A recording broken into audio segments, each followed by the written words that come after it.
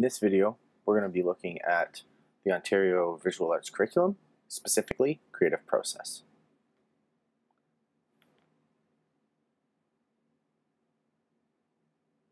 To start off, we're going to look at where do you start, how do you create an art piece using the creative process. Step one to this is really being challenged and inspired. And to get inspired, you want to look at artists and art pieces and images that really speak to you and connect with you.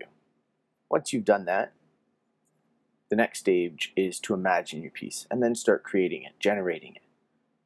One of the things you want to keep in mind when you're doing this is you really want to make sure you're planning out what you're doing so you have a good idea of where you're going and so that you can focus your exploration. It's important to make sure you focus your exploration because you're going to make choices, and a lot of them. You got to make choices about the art forms, tools, techniques, and concepts. Once you've done this, you need to allow yourself the time to try a variety of media. The more media you try out, the more options you're going to have when you go to create that finished piece. Once you've experimented enough, you're going to want to make sure you move on to creating a preliminary piece. And in that preliminary piece, you want to make sure you're communicating a message and you're committing to artistic choices that you've already made.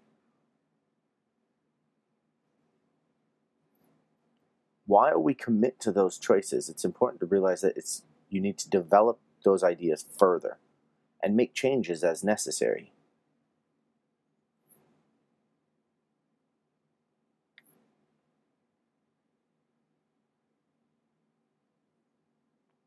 In some cases, when you rework the piece, it's going to be necessary to restart your piece, completely changing what your image is going to look like.